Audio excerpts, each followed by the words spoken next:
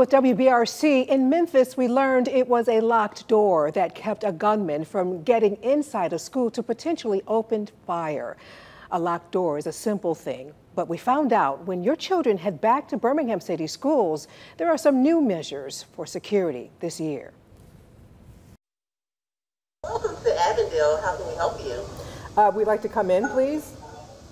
Pull the door. You are looking at the newest security measure for Birmingham City schools. They call it a security bubble.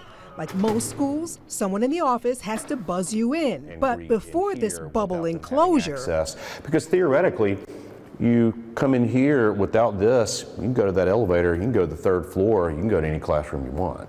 Avondale Elementary Principal David Seal says his staff is happy it's here. Unfortunately, we see these tragedies unfold far too often.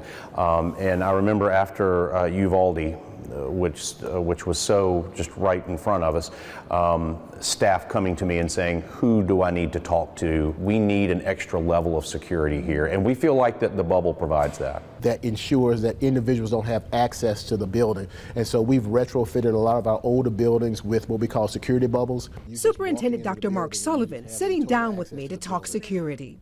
We have upgraded our weapons detections. So we're looking at, if you've been to Disney World, if you've been to the basketball games here in Birmingham, you see that many people are able to walk into those stand-up metal detectors.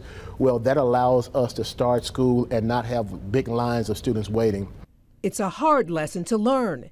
5 years ago, Huffman High student Cortland Arrington was shot to death when a student brought a gun to school.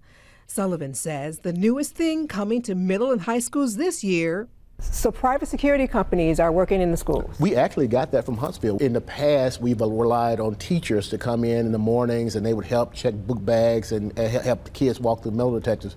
For our high schools and for our middle schools, we have contracted that service out so that our teachers can do what they're hired to do, teach, and we have individuals who can provide that service for us, and they provide that service all day. Back to Avondale, where the principal says there are at least 40 cameras inside and out.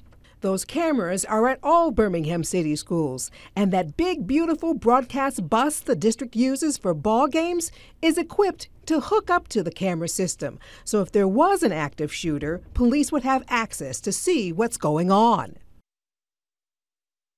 Well, the district saying the new weapons scanning security will be installed this semester. Dr. Sullivan says the greatest security measure is a good relationship with their students who will tell them when something's going on before a tragedy.